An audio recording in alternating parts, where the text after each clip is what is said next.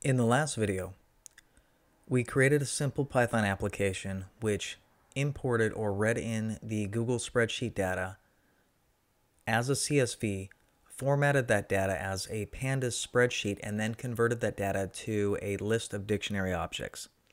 In this video, we will take a short breather and convert the file to a Simple Flask server with a static home page. Now, back at the top of the file, we need to do an additional import.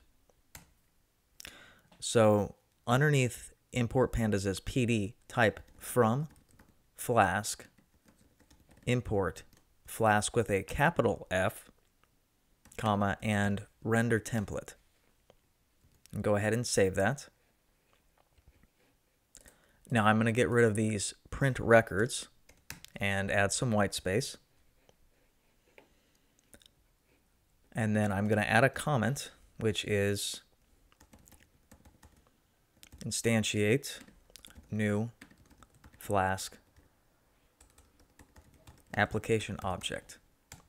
So to do that, we simply type app equals, and I'm calling the Flask application app, Flask with a capital F, and then underscore name underscore.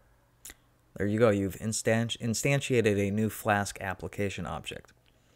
Next, go ahead and add some additional white space, and then add comments, routes, also known as pages.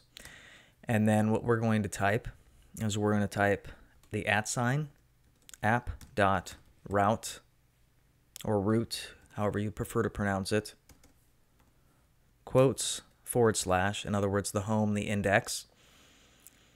And then we're going to define a new function underneath this called index. We're not going to use anything, it's going to leave empty. And then we're going to say return render template, and then within the parentheses we will insert index.html. Now we don't have this yet, and we'll come back and actually make this. You can see why it is we need to have it in existence and how we're going to format it. Again, add a few additional blank lines, and then we're going to generate the main method. So since I'm in an IDE, I can simply type main and then tab, and it'll autofill out if name equals main.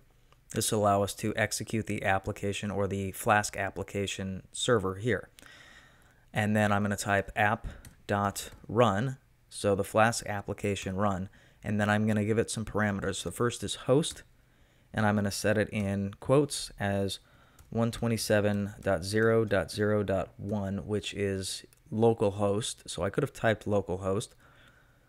And then I'm going to type the port, and actually set the port to 5000 in this case. And then last, I'm going to set debug mode to true.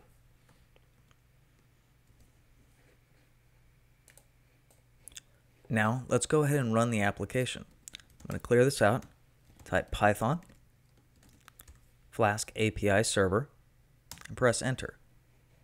And it's basically spinning up a Flask server at the moment. Notice it says running on HTTP 127.0.0.1 5000. So you can control click that, or you can go ahead and type that in.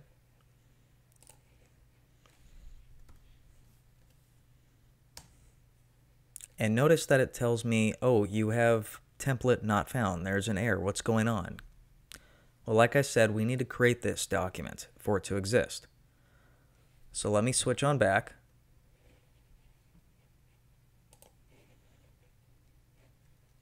And we're going to keep the server running. Now, over in your folder, or the Google Flask folder that we have as the root folder where the Flask API server Python file is located, create a new folder and call it templates. This is a required name. You cannot call it templates R or my folder. It has to be templates. Set templates, and then within that, go ahead and create a new file called index.html. and then generate some default HTML text. So I can do that using my IDE. And then I'm going to say Flask API, or better yet, let's do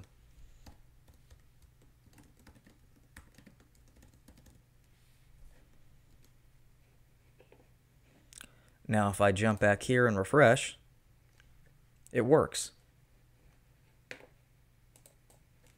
That's the end of this video.